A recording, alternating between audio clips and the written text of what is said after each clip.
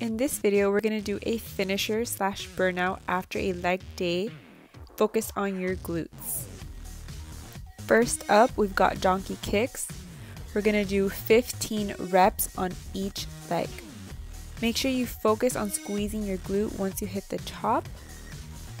And a good way to do that is using your heel to guide your movement, so as if your heel is going to touch the ceiling. I am on my elbows here. I find that I have a bit wider range of motion. Some people like to do donkey kicks on their palms. It is completely up to you. Again, I'm on my elbows because I find that it's better for my glutes. I feel like my glutes are more focused, but again, it is a personal preference. Once you do 15 reps on one side, go ahead and switch on over to the other side. Since this is a finisher slash burnout, we're just going to do one set of each exercise that I'm going to show you here today, but we're not going to have a lot of rest in between to really burn our glute muscles. Remember to keep that core engaged, keep on breathing, and let that booty burn.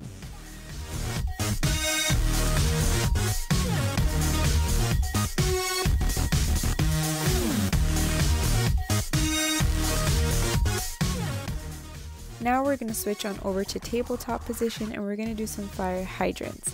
We're going to again not take a long break here. We're going to do 15 reps on each side, focusing on our glutes. I am also going to keep my core nice and engaged. Keep that spine, head, and neck in a straight line. That's something they say a lot in yoga, but it's also very important to keep that within working out as well. It's mainly for just having your spine in a good position and keeping that alignment so you don't get hurt. Once you do 15 reps on one side, switch on over to the other side.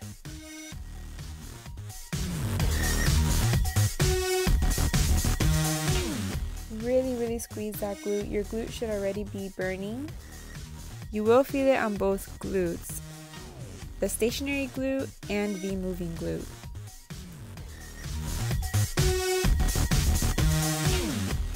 Now we're going to switch on over back to our elbows and do a different donkey kick variation. We're going to do donkey kick pulses, again 15 on each side, but now your range of motion is less. You're not going to go all the way down. You're going to keep that glute nice and engaged and just pulse at the top.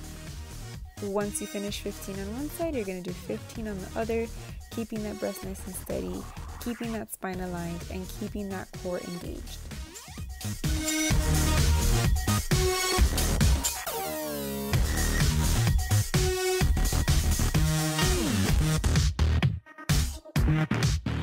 Now we're going to do some static stretching, which is good after a workout as well. We're going to start off in butterfly position. Really move here in a stretch or position that is comfortable for you.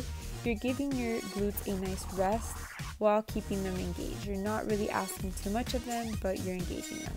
Go ahead and cross one leg over the other and pulse forward. This one's not exactly a static stretch since I am pulsing.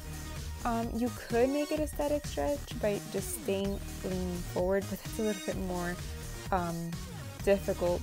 You'll feel it in your glute a lot more. So just make sure you do it evenly on each side. So now switch on over to an overstraddle with your knees bent. This is for your inner thighs and your groin area.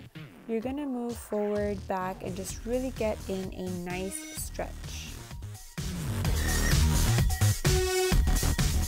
Now for the second part of our finisher slash burnout, we're going to do some hyper extensions. Here we're going to do 15. Really squeeze your glute on the way up. These are also called Supermans or Superwomans, but yes, they're very good for your lower back, good for your glutes, and really just finish off a great workout. Even though today was a leg day and I'm doing this as a leg finisher, you could also do it on an ab day, as it's the reverse movement of most ab crunches, so it really does stretch out your core as well. Now flip on over to the other side, lie on your back, and we're going to do some frog pumps. We're going to do 15 reps. This is a great workout to focus on your glutes. You also feel it on your hamstrings, but it's really going to burn out that booty if it's not already burning.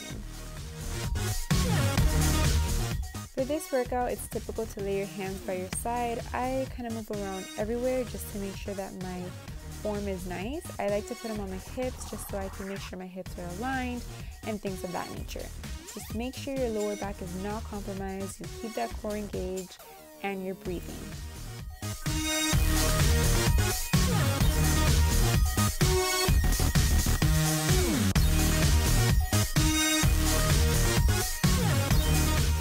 Switch back over to tabletop position. We're going to do some leg circles.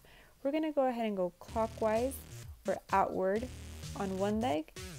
We're going to do 15 circles. And if you end up starting off and you're going counterclockwise, just make sure you remember that. As long as you go in the same direction for the other leg. So here I am doing clockwise, I believe, and we're going to do 15 reps. This is a great finisher as your entire glute will be activated, and really make sure you get in a nice stretch as well. So it's like the best of both worlds. Switch on over to the other side, and we're gonna do 15 reps again, clockwise position. Actually, I think I'm doing counterclockwise. Doesn't matter. We're gonna go ahead and do the other direction either way. So whatever you start off with, just make sure you remember it so that you do the opposite for the final round of this burnout. So here we're doing 15 circles. Actually, it is clockwise. I should have edited that out, but the unique thing about my YouTube channel is I don't really want to be perfect on my channel. I just want it to be like a safe space. So anyway, here I am flipping onto the other side. We're going to do counterclockwise on the leg we started off with. We're doing 15 reps again. Keep that back nice and neutral, keep that core engaged, and breathe. I do have my foot flexed here. I find that my glute is more activated when I do that, but go ahead and play around. Point your foot, flex it, see where your booty burns the most, and that's what you should do, my friend.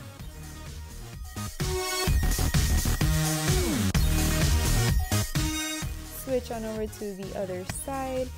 Do the opposite rotation than you did in the first set, and go ahead and do 15 reps. So as you finish that, I want to emphasize the importance of a finisher / burnout. So incorporating a burnout at the end of your workout session really pushes your muscle to that muscle fatigue point that allows muscle growth to occur once your muscle is recovering. Thank you for watching, and if you have any other questions, go ahead and drop that question in the comments below. Send me a DM on Instagram or email me. You know I'm always here for you, and I hope you enjoyed this video.